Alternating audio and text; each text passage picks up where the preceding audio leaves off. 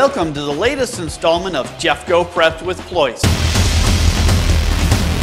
Let's begin down at Pepsi Center for another successful state wrestling tournament. Pomona claimed its third Class 5A title in 4 years, racking up 166.5 team points. Senior Justin Pacheco led the way for the Panthers in winning his second career individual title. Pacheco took a 1-0 victory in his title bout at 132 pounds. Was that just your focus, just do whatever it took tonight? Yeah, especially battling some injuries coming in here.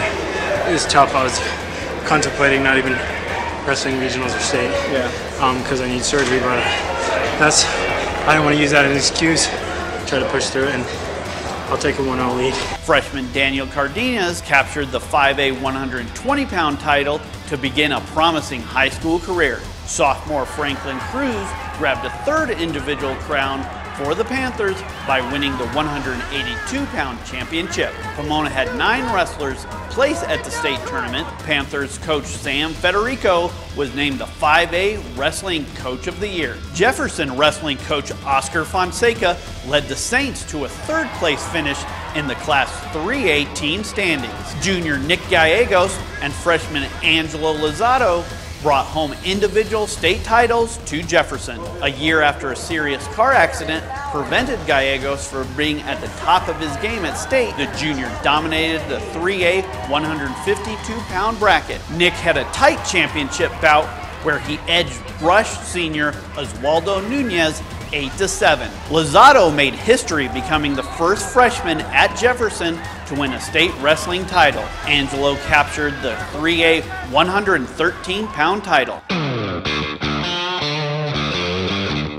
We move on from the winter sports season and right into spring. The bomb cyclone blizzard hit the Denver metro area during the second week of March. However, Jeffco's stadium managers quickly got fields back into playing shape. At Lakewood Memorial Field, area rivals Green Mountain and Lakewood took to the girls' soccer pitch. Green Mountain senior Olivia Petro scored her team-leading 5th goal of the season to give the Rams a 1-0 lead in the first half. Petro is playing in her first high school season for Green Mountain after going through 3 different ACL knee surgeries over the past 3 years. The Rams wrapped up a 2-0 shutout victory over the Tigers. Green Mountain sophomore Mackenzie Dowell scored in the second half for the final goal of the game. The win improved the Rams' record to 4-0 on the season.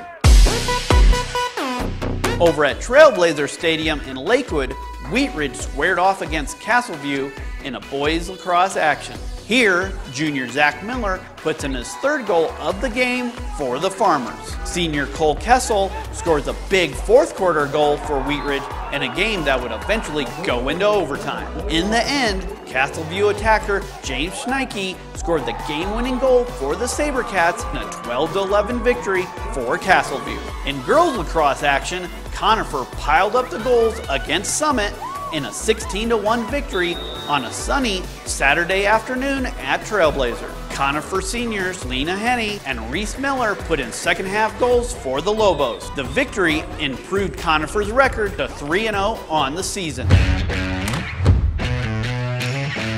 We close out this month with some action from the 2nd annual Jeffco High School Senior Basketball Game. The top senior hoopsters from across Jeffco took part in the All-Star Game played at the Gold Crown Fieldhouse in Lakewood.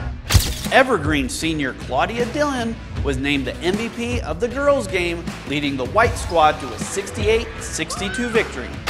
Columbine senior Cameron Dean took the MVP honor in the boys' game, helping the blue team to a 113-102 win. For more Jeffco coverage, check out chassanow.com/Jeffco and follow us on Twitter at Jeffco Athletics.